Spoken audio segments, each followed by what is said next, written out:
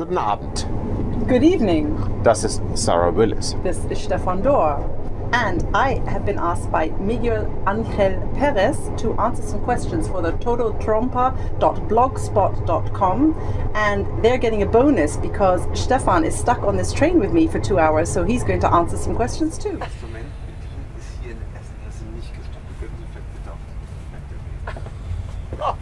Why did you choose the French horn?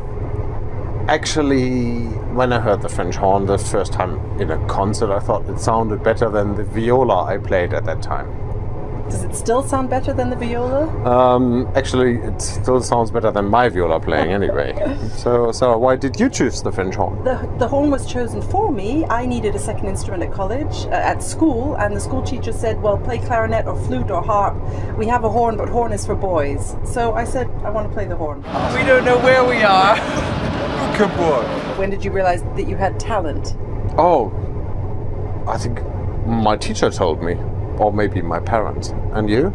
My teacher told me that I had talent and I should practice more. So I did. How did you decide to devote your career to French horn playing? When I first played with the youth orchestra, I Yes. absolutely loved playing with the youth orchestra, and I decided if that's a way to earn money as well as doing what you love, that's what I wanted to do. Same with you? Yes. How long do you consider has to be the daily practice to keep a good level? Depending on what you have to play. If you're playing the orchestra and you have to play in the orchestra every day or about every day in a lot of concerts, then you might not have to practice that much. But having a week off and then something difficult to play, I would recommend. But 3 to 4 hours? 3 to 4 hours, Yes. Stefan is a 3 to 4 hours.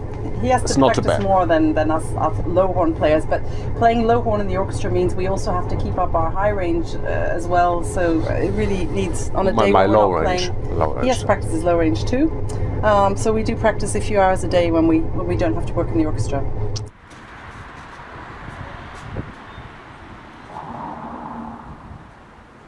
Do you have a special warming up?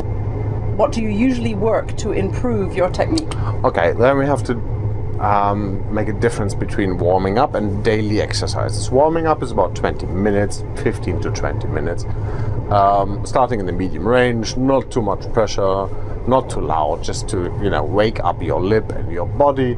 And then daily exercises like lip trills, stopped, flexibility, tonguing, power exercises, low register, high register. Stefan will be showing you all these in another video. Maybe not every day, but a little bit of this every day. So can take some time. I agree.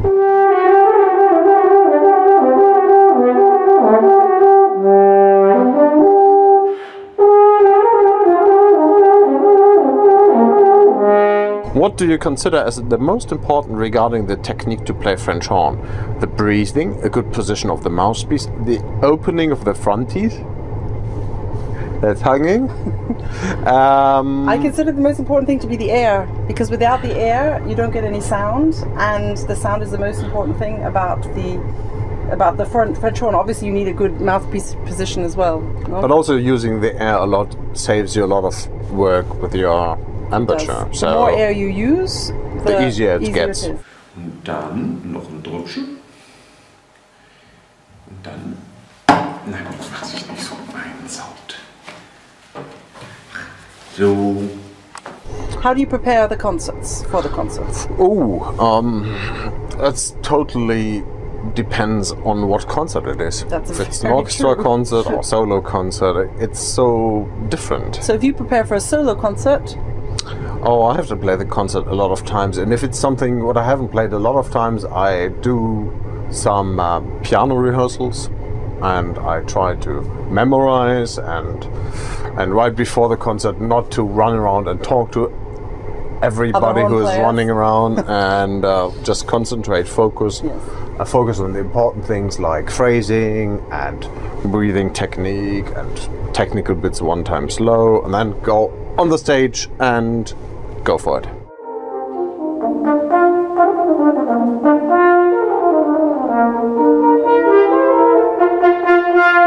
You play with an Alexander French horn. What are its advantages compared to other French horns? I'm glad you get this. Oh wow, that's very difficult to say. I like the flexibility you can achieve in sort of different colors. It's not the easiest instrument to play because, yeah, the medium and the low range is a little bit hard, and you need some preparation. Also, the sound is not going, you know, on the where you stand. The sound is not really. It feels that it doesn't really is. It's not but too they big, say Alexander's horns but it projects very well. So I think it's projectable. Yeah, projects very well. For me, it has the most beautiful sound, and it suits the style of our playing.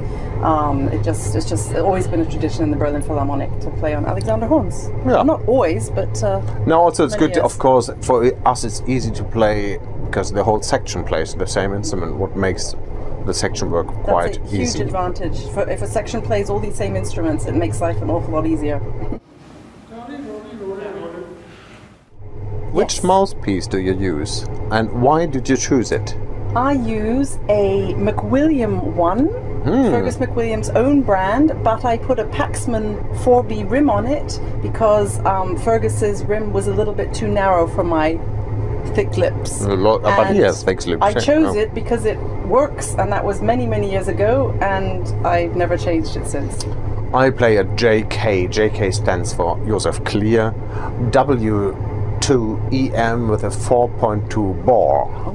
And I choose it because I had a Bach 3 before. That was sort of a little bit too small. Then I changed to a W1DM, and then that did get... okay, it took me some time to... Do you think people can get a little bit crazy about mouthpieces?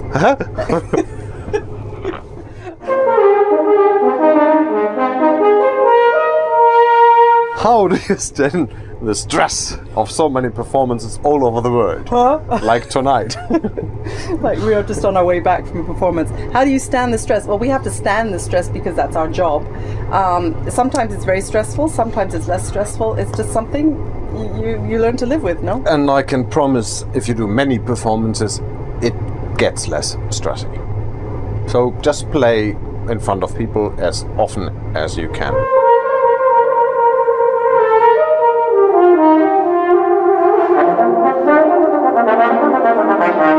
What piece do you enjoy playing the most?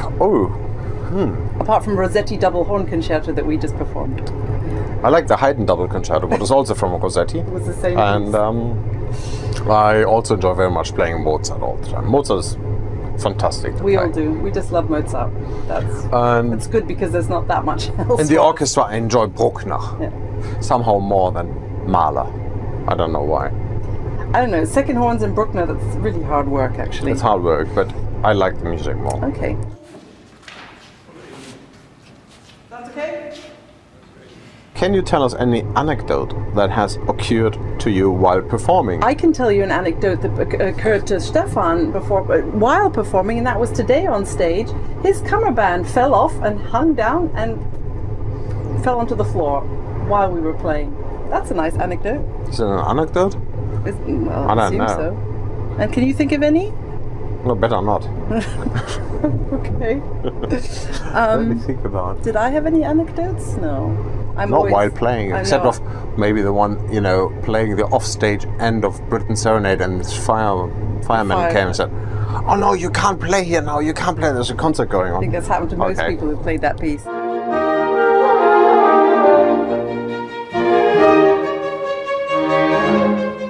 Which are your short-term challenges? Teaching, solo concerts, recordings? My short-term challenges are... Where are you going? I'm going back to Berlin. That's what we're doing. We're trying to get to Berlin. Where are you going next week? Next week, I'm going to Miami. That's a short-term challenge. My challenges are every day in the orchestra, and it's just to be the best horn player we can. And also the teaching is important, getting the message out to all of you guys that horn playing is fun and should be something you can enjoy as well as working hard at. I think that's quite a short-term challenge for me. I'd really like to get the message out there. Yes. Perfect.